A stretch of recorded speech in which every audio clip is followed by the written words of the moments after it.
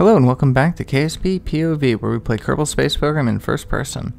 In the last episode, we designed the new space station, our very first space station in this series, and it's going to be a two-parter, one for Kerbin and one for the Mun, and so that will satisfy two contracts, which will be great. But the problem is that it is a $1.9 million launch for all the pieces involved, so we are going to need to make some money fast. And like any good space agency that needs to make money fast, what better way than tourism? So we're going to come in here and we're going to take every single contract that is related to flybys of either the Mun or Minmus, or both, because some of them are multi-moon tours. So we're going to grab all of these, and hopefully that should be enough to fund our space station. So let's go ahead into the build, and first off we're going to be using the Alcor pod because we like using that. And as you will see here, as you might know from previous episodes, it doesn't like to re-enter the atmosphere very well, but because we have these jumbo Kerbal cans underneath, it should be fairly protective upon re-entry. So we go ahead and just put a little heat shield on there. We don't have to worry too much. So all this needs to do is be able to support 23 Kerbals. We're gonna have all 20 Kerbals plus a scientist and an engineer, just in case anything goes wrong, as well as our pilot, of course. And other than that, it's just going to be floating around through space. We're going to first go to Minmus because the inclination change is going to be the biggest thing, and then we're on the way back. We're going to hit the Mun, and then hopefully we'll have enough Delta V to bring us home, and hopefully those parachutes will do what they need to do. We used the stage recovery mod, and we got the go-ahead that everything is green, so those parachutes should be enough. But it's always anybody's guess on how things are going to go. I did use tweak scale here, and I tweaked the scale up just because it felt weird having this super thin rocket with this super big top here, but we've been utilizing the extra large cryo tanks for long enough that I feel that a slight shift in size isn't too bad. So first off, I just grab all the tourists and I start putting them in there, but then I realize we have a contract for a space camp, and so some of these tourists are actually meant to go to space camp, so we can't include any of those on this mission because this isn't the space camp bus. That bus will actually be going and spending time at the newly built space station that we are trying to fund here. So now I'm just going through and just finding all the Kerbals, their itineraries, and putting them in the appropriate positions. There we go. It's a very tall rocket. We don't really do much for the action groups, just basically to control the solar panels. We don't have any radiators on here, so we don't need to worry about that. We put a couple cameras on there because this is POV, so we'd like to have some sort of view of what's going on. And we go ahead and throw some science on there. I don't think we're going to collect anything, but I figured it's worth a shot. We're flying by both moons.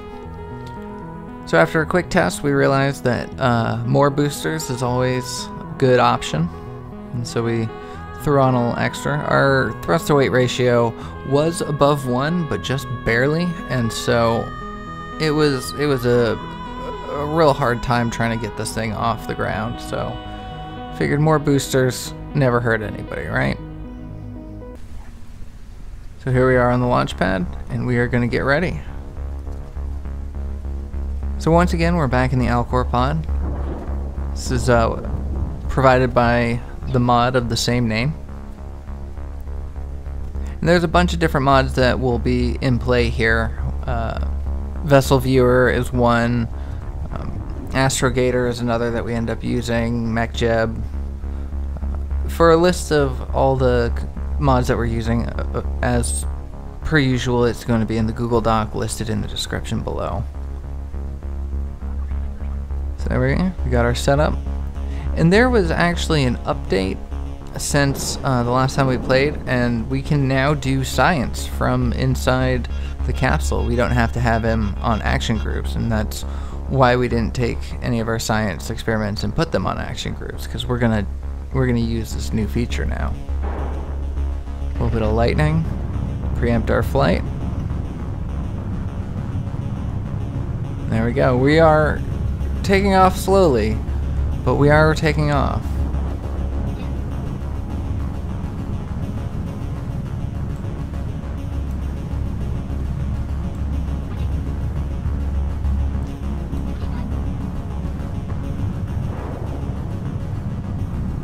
It was quite a harrowing journey, just trying to lift off into the atmosphere. Wasn't even sure if we were going to make it. There's a chance we could have ended up just tipping over way too early, losing control, and then having a real bad problem because there's a lot of Kerbals on board, a lot of tourists that spent good money to not be killed. So I think we owe it to them for that. So here we are looking at the vessel view. We're changing around the position of it so that we can see the tanks that are going to empty first. We'll be able to have a visual on how much fuel is left in them, and then we can see when they're empty, and then we can stage them appropriately.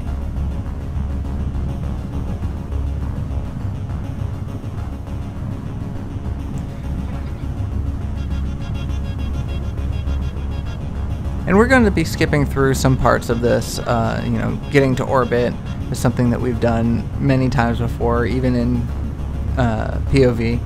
So we are going to be skipping some of this, but we haven't had Black Rack's volumetric clouds for very long, and we haven't done too many ascents through the clouds. So we're gonna pay attention to this first little bit because I found it quite enjoyable. I love this mod. I highly recommend it. I think the creator did a wonderful job and is doing a wonderful job keeping everybody updated and communicating with players who use this mod. So can't sing its praises any higher. So now we're coming up to the cloud layer. We're starting to tip over a little bit because we're at 110 meters per second. Our thrust to weight ratio is 1.5. Not great, not ideal for the most efficient takeoff, but it's doing it. That's all that matters.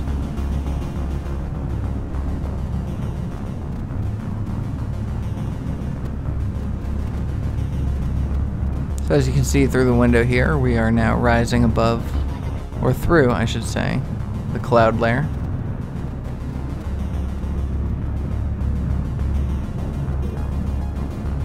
And then in a moment we will pierce through to the top. Look at that. I was worried that in KSP POV the volumetric clouds wouldn't really come through like they did in Escaping Kerbin, but I was quite happy to see that even while looking through the windows, even while looking through the cameras, they still held the same beauty. So as you can see on the vessel view, our side boosters are almost run out.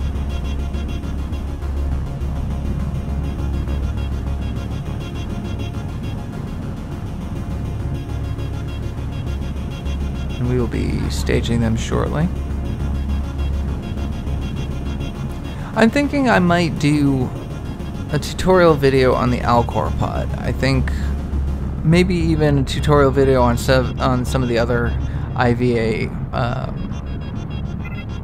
extensions for these pods, just to kind of show what each thing is and what to do with them, and kind of how to utilize them.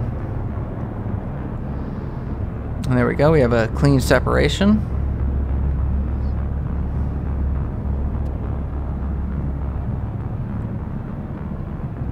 And now we're switching our vessel view to once again be able to see the fuel amount in our side boosters.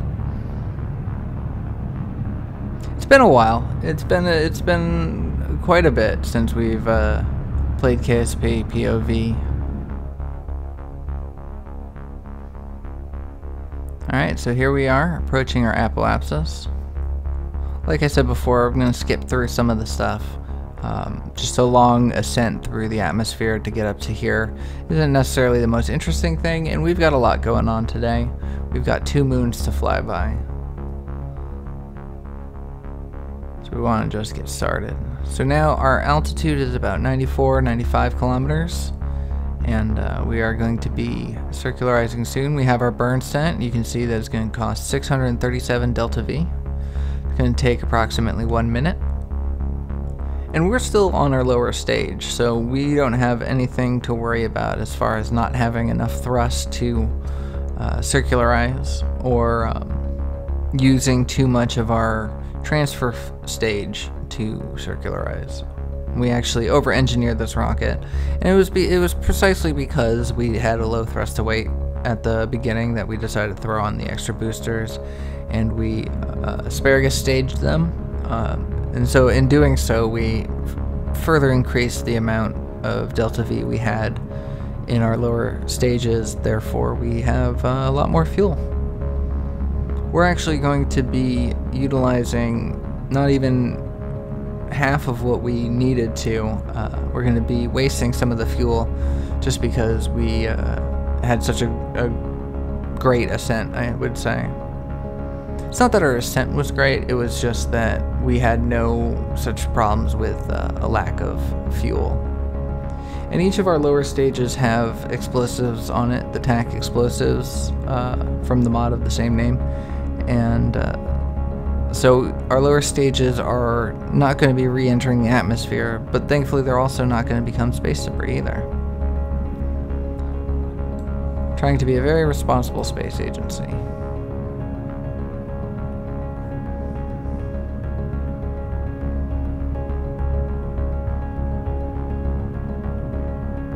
I'm very excited for the upcoming episodes of this. It may take a little while to come out just because there are so many mods in this save file that I have that it takes a little while to get each thing done. Each episode takes a lot to record and get to all the pieces to put together, and so we may not update KSP, we may not do as much Kerbal videos as often, but we're not going to be abandoning them, that's for sure.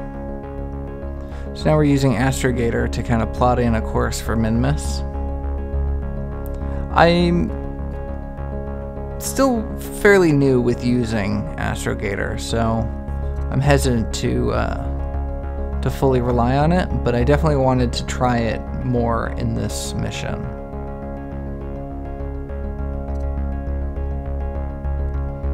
So now what we're doing is we are just going to change our inclination. You can tell that change by the line that I'm circling right now, the r.inc, and that is slowly dropping, and once that hits 0, then we will be on the same inclined plane as Minmus.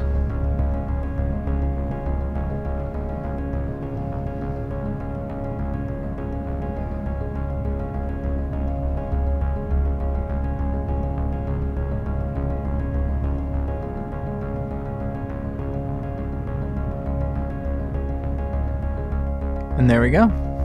We are ready to go.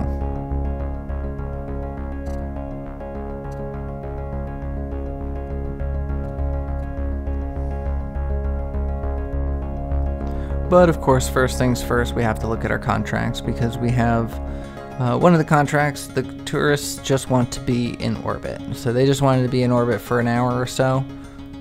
And they're ready to come home, but they will be sorely mistaken because we have a long trip to go now. So a couple week long trip. So those tourists definitely got more than they bargained for. That's okay. So I accidentally overtime warped and missed my node, but it's not too big of a deal. We're just going to burn for it anyways. And just try to fix it as we go along. Like I said, we still have our lower engine right now, so this is extra fuel, stuff that we weren't expecting to have, so that's good.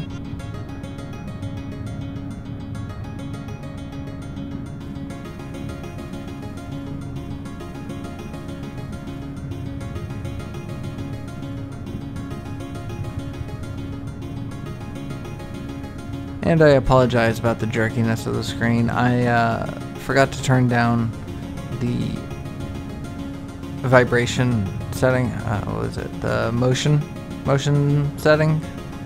I forgot to turn that down, but I will fix that by the next one. It can move around a little bit, but this is a little much. There we go. We overshot just a little bit, so we're just gonna flip ourselves around and adjust accordingly.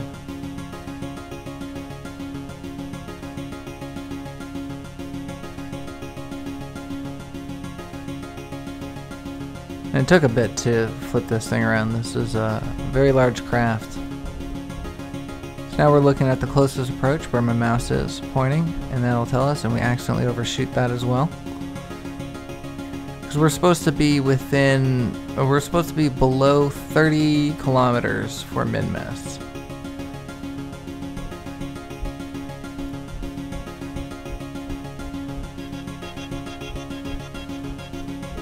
So we're just pumping the gas just ever so slightly. And there we go, 27 kilometers. So we just wave goodbye to Kerbin. We go along our way.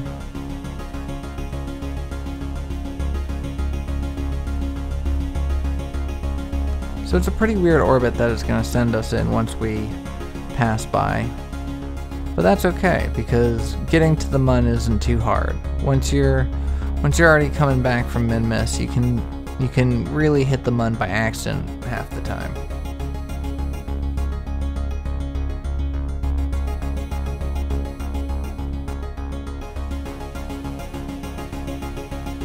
So we're time warping, but we're still trying to be very careful. Since this is a precarious mission and so many of those contracts are in our palms right now, gotta be sure not to time warp past where we go.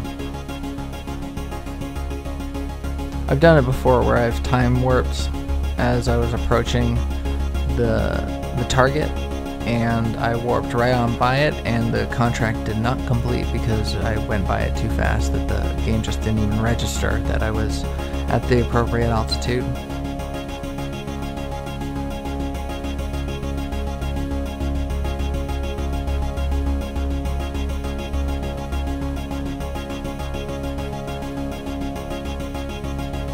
I'm just keeping an eye on my contracts as we get close. I try flipping my craft around to get my camera on pointed towards min-miss, but for some reason it just doesn't show up. So here we are. We're going to do our first set of science by using the screen. So we just did a crew report, and we just did a temperature scan, and a seismic scan gives us nothing. Pressure data gives us nothing. Pressure data gives us a little bit, but the other experiments didn't really give us anything because we've already grabbed them. But it's still very interesting to see this work. I was very happy with this. This was something that I was hoping would be updated somehow, and I was pleasantly surprised when I found out that it was. It just adds to the realism of it. You know, I like the idea of putting a scientist in this seat, and you know, they can just run all the experiments, as opposed to the pilot just pressing action group 2, you know, and then action group 3. So there we go. We are now departing min-miss.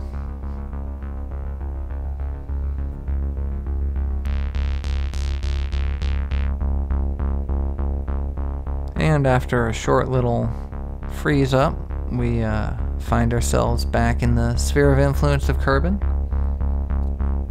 There we go.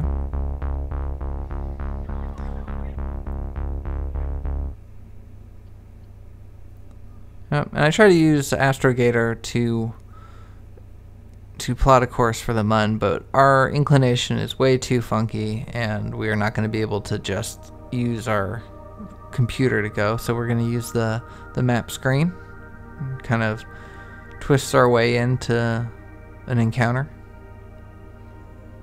But none of the encounters we're getting are very good, and we definitely can't get to the altitude that we need to. So we're going to do a little course correction burn midway.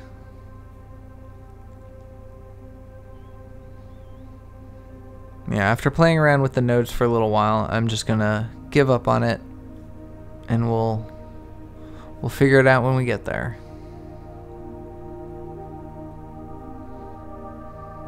Yeah, as you can see, the inclination that I'm in is not ideal. But the good news is we have tons of delta V, so we can take this and really mess with all the different options.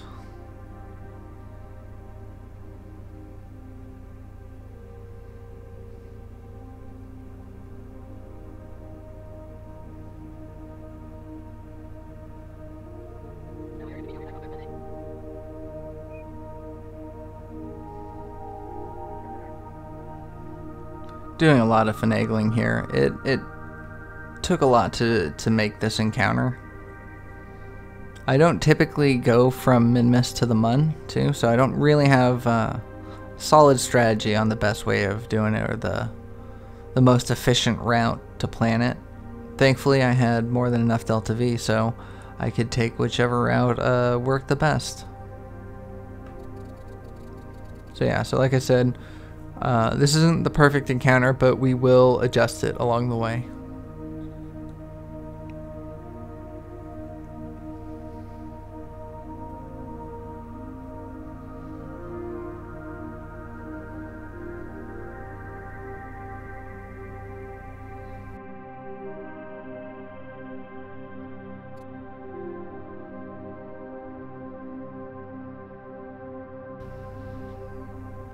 And once again back in the capsule, we are just waiting until time.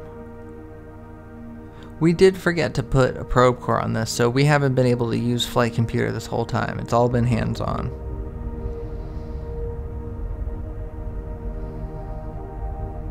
And 50, 40, 30, 20, 10, 7, 6. That's close enough. So we just time warp our way a little bit closer. We have our closest approach is higher than what we need to be for the contract, so we're going to just plot in a maneuver here to just bring down our apoapsis, or our periapsis, excuse me. Just bring down our apsis, and we plot it. And then hopefully after this maneuver, we will have completed the mission, and all we have to do is bring them home. Safely. Bring them home safely.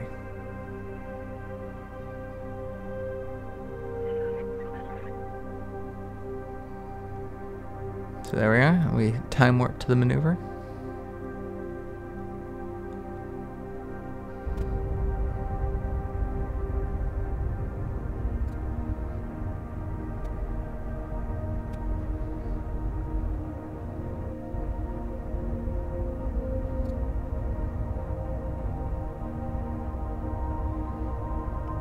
And for the mun, I believe our periapsis just needed to be below 60 kilometers.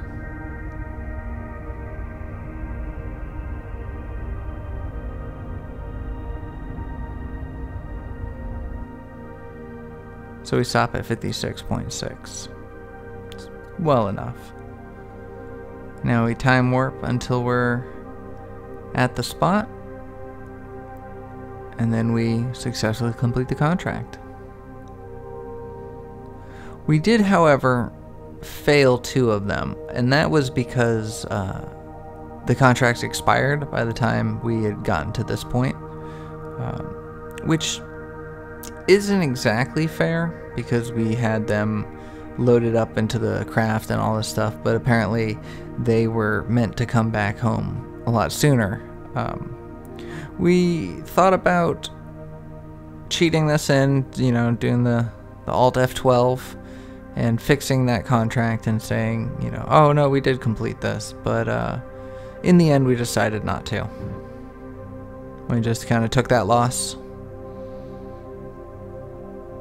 But it's alright, we still have all the others. And we are now finally getting ready to ditch our lower stage. The stage that was just supposed to get us up into orbit and potentially change our inclination is now going to be the one that brings us home.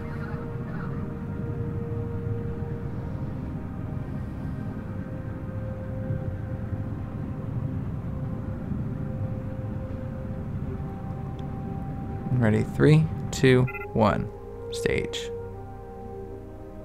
I said stage.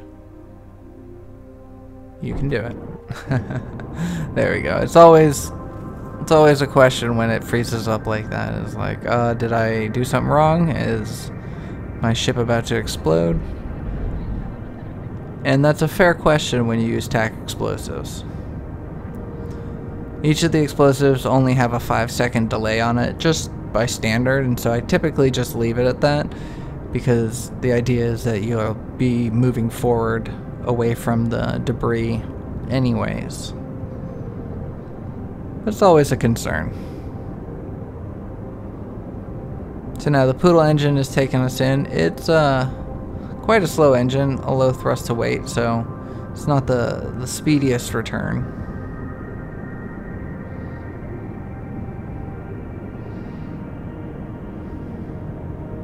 But with a periapsis of 74 kilometers and a full tank of fuel, we are going to be able to circularize this fairly well. We have enough delta V to just circularize the planet, come back down to a 74 kilometer orbit, and that will get us a perfect angle of attack that we won't be screaming through the atmosphere and potentially explode all of our Kerbals. Because once again, that's 23 lives that we cannot lose.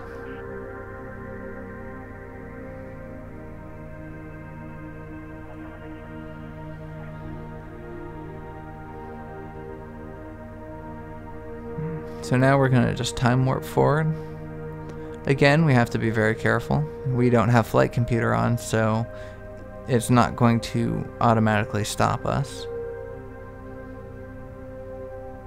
It's also not going to do the burn for us either.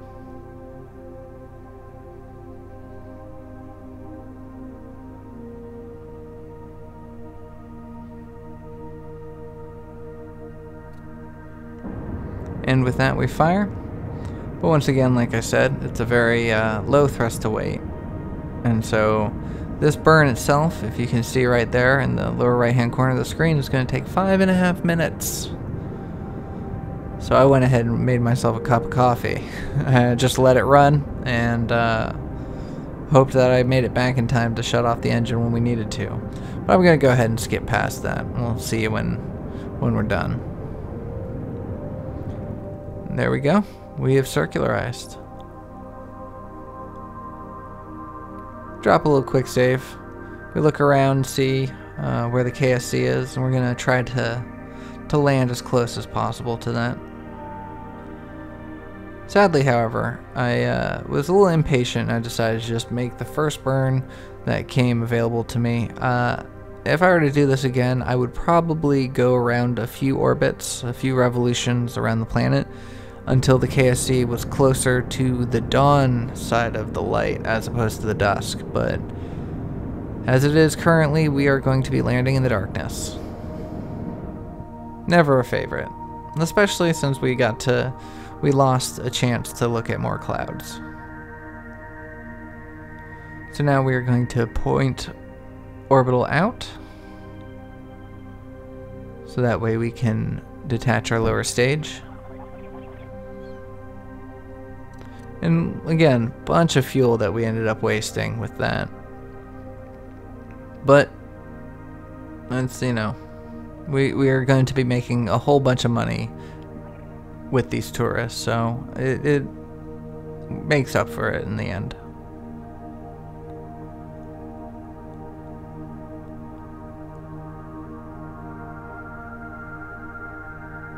And so now we are physics warping because we are in the atmosphere.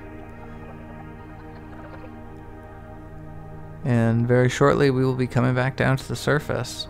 And we've got a 2.5 meter heat shield on this, which is the exact size of our craft, so hopefully nothing bad should happen to the jumbo Kerbal cans. They shouldn't overheat.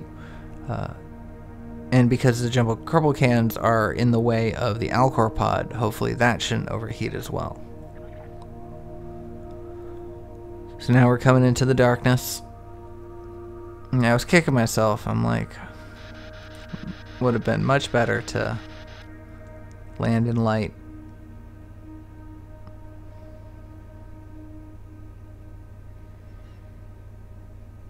So the atmospheric heating effects are taking over. And just as predicted, our pod temperature is staying very low. We are not overheating at all.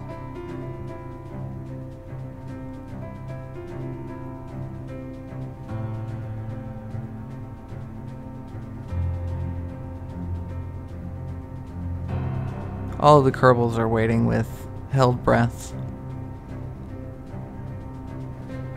It's been a long trip for all of them, especially for the ones that only wanted to come up here for an hour.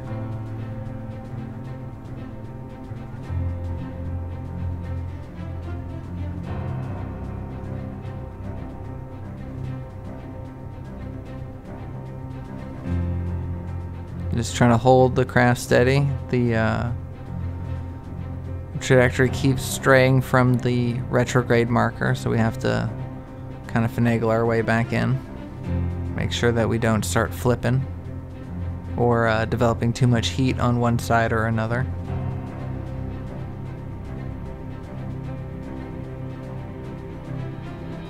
And before you know it, the flames start to disappear. We have made our way through the toughest part of the atmosphere.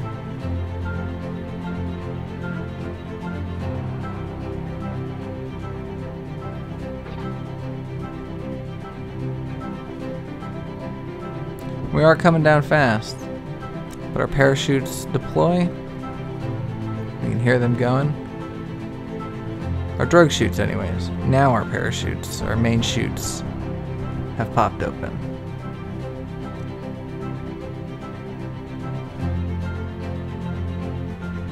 And just take another quick look at our contracts, and yeah, you can see the two that were failed right there. Even though we did complete them, it's just the fact that the timer ran out.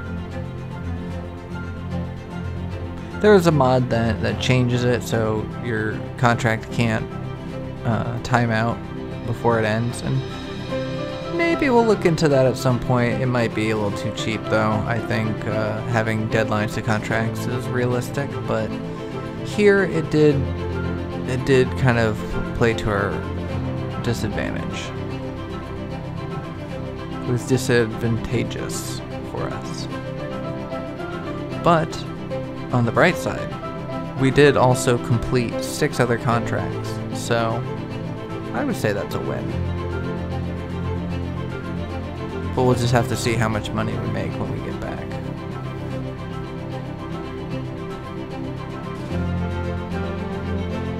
A little worrisome as we get closer and closer to the surface.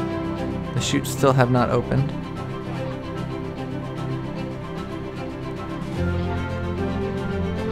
And I'm starting to really freak out.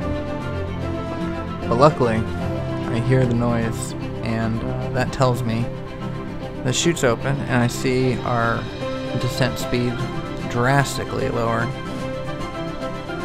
And once I see it fall down to a reasonable 5 meters per second, I know that we have successfully landed, or successfully made it through the atmosphere. It's a good feeling. Everyone can breathe a sigh of relief at that point.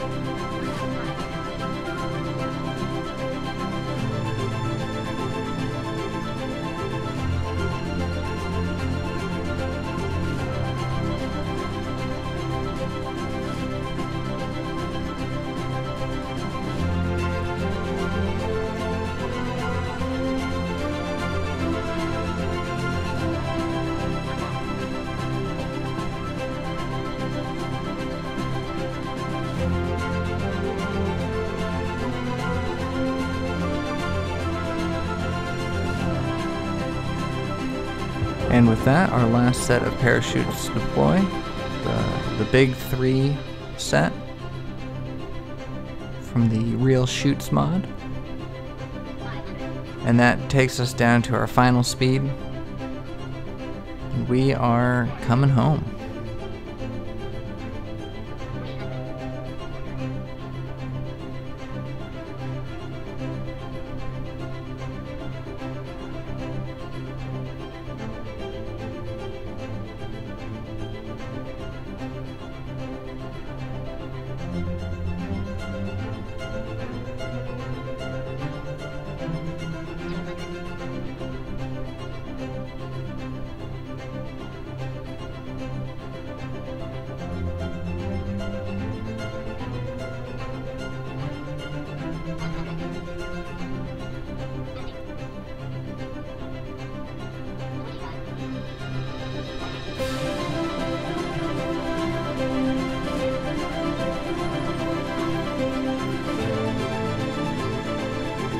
And contact.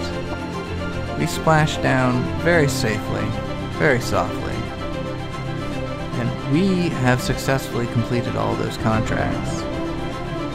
We will show it more in the next episode when we start actually building the space station, but we managed to bring our total funds to 1.9 million, and that is almost exactly how much we needed to create the space station itself.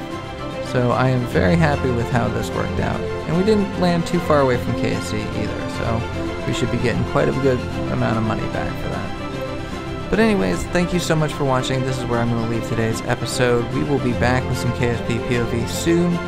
We've got a lot of stuff to work on. We've got a full space station to build. But anyways, thank you so much for watching. I hope you enjoyed it. I hope you're looking forward to more. If you did, please consider giving me a like, drop me a comment, let me know your thoughts, and I will see y'all in the next one.